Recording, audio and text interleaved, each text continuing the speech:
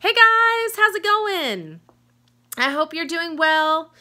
Another week of distance learning. Not exactly how we want to be doing things, but it's what we've got right now. And so I wanted to just take a second and say hello to you guys, tell you that I miss you. I miss making music with you. I was so excited about how well things were going in choir, and just we were having a really fun time. And so it's a real bummer that we're not together, but I have an idea for making music a different way. And so I want you to keep working on the songs that I've given you because we'll need those for when we try some new things. I miss seeing your faces. I miss giving you squeezes. And I hope that you're well. If you are feeling lonely, just email me or something like that. I was thinking about maybe doing like a Google Hangout. I don't know. Sometimes I hear that it's just a little cuckoo. So I'm sort of up in the air about it. But I just miss seeing you guys, so I hope that you're doing well. I think about you all the time, but this is just how it is for now. So I'm hoping that what we do during this time will make us better for when we get back together, that we'll appreciate some of the things that we had a little more.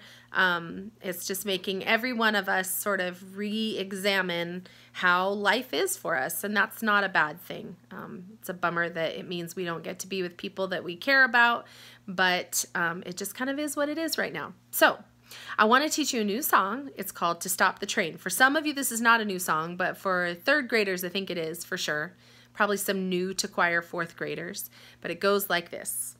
To stop the train, in cases of emergency, pull on the chain, pull on the chain, penalty for improper use, £5.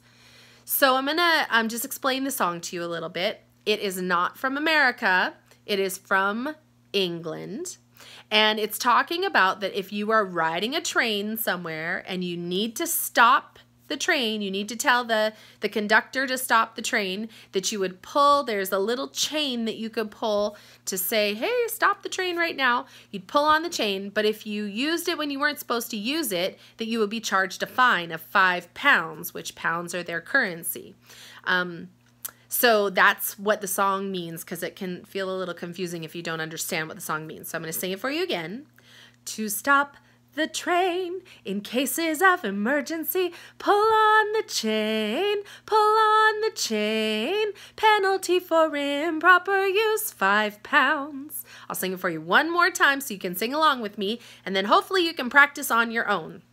To stop the train, in cases of emergency, pull on the chain, pull on the chain, penalty for improper use, £5. All right, so practice that one this week. Keep working on the other things that I've given you, and I will talk to you soon. Bye, everybody.